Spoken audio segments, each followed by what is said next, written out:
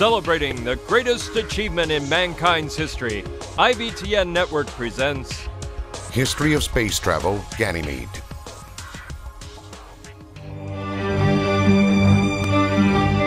Ganymede, first discovered by the 17th century astronomer Galileo Galilei. It was just a distant moon, orbiting the gas giant Jupiter, nearly twice the size of Earth's moon. Ganymede was old and battered, with an icy surface that seemed too hostile for mankind. It was hard to believe that the International Space Exploration Union planned to colonize a base there. Despite opposition, ISEU launched its most challenging project in 2050, the Artificial Environment and Atmosphere Experiment, sending 3 automated spaceships to terraform Ganymede into a planet fit for humans. Heavy equipment set off giant chain reactions, eventually creating life. Even with the most advanced techniques, this process took years.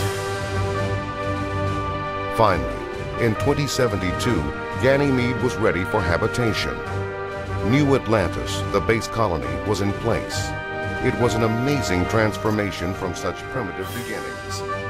The colony was able to sustain large numbers of people and soon became home to thousands. But even the most progressive societies are flawed. Failed safety measures caused an explosion at the fusion power plant, killing dozens of workers. A grim reminder of human fallibility, ever present despite technology. Several members of the security force were fired as a result of this tragedy. What else is new? Security and safety guidelines became top priority for the Ganymede colony. A special military unit was formed to prevent further disasters, but Ganymede still maintains its military independence. Dun, dun, dun, dun, dun. Unlike Earth, today's Ganymede is peaceful and stable. I better get overtime for this. Oh boy.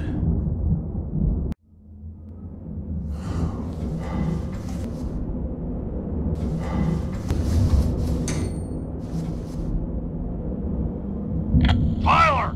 Answer the goddamn radio, would ya? Tyler! What the hell's going on? Yeah? Hey, grease monkey! Get your ass to the backup generators and fix the power! Take the others with you! Get that power up now! Yeah, sure. Move it, you moron!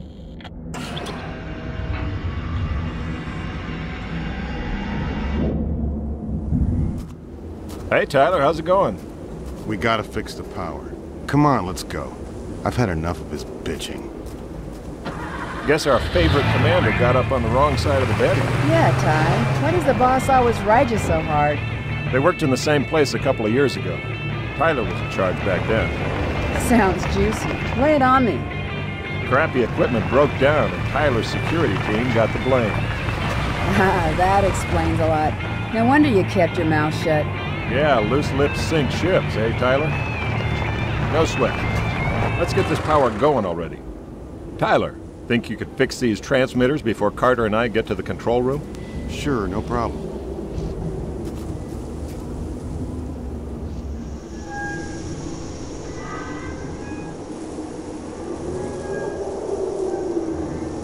Well, the lights are still flickering, but at least we can get a move on now. Would you believe Rodman here couldn't remember his access code? Getting old, buddy. All right, we're going to the control room now. I'll be done in a flash. Mission accomplished. I'll meet you in the control room so we can fix the reactor and get out of here. Good. I don't know why, but this place is giving me the creeps. I swear there's something out there. Can't see anything, though. It's just your mind playing tricks on you. Not this time. This is for real.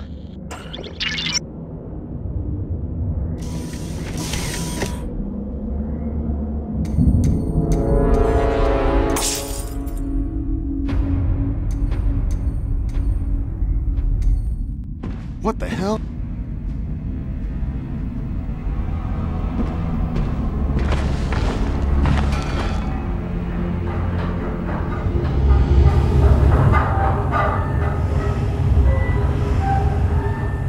Come on, why'd you ditch your flashlight? You trying to scare me? Hey, I'm too old for this shit.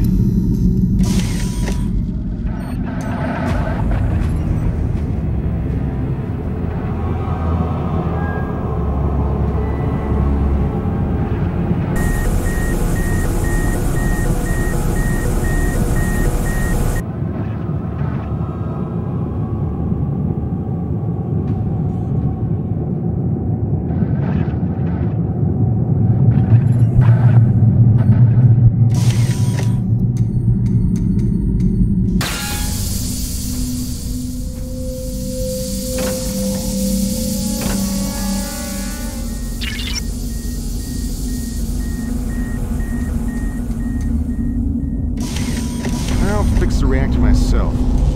Guys, you better hope for your sake that I don't make any mistakes.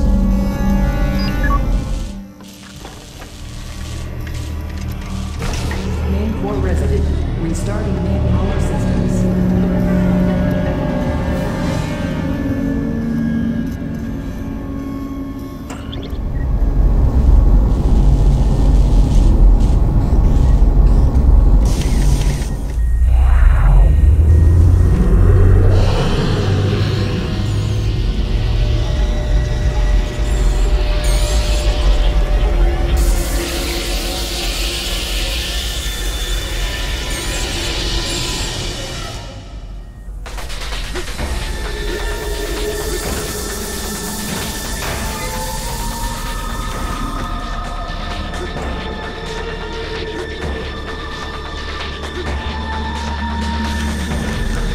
What's this? Good. At least I got some protection now.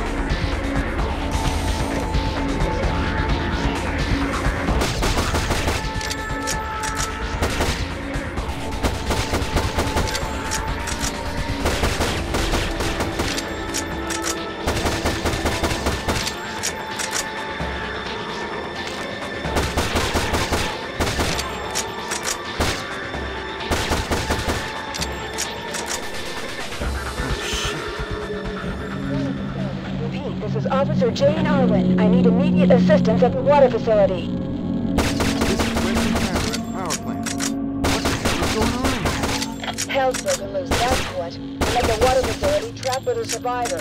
We can't get out. The security systems lock the doors. I can't contact security. We need your help. What choice do I have? I got my wheels. I'll be there soon. Try to hold on.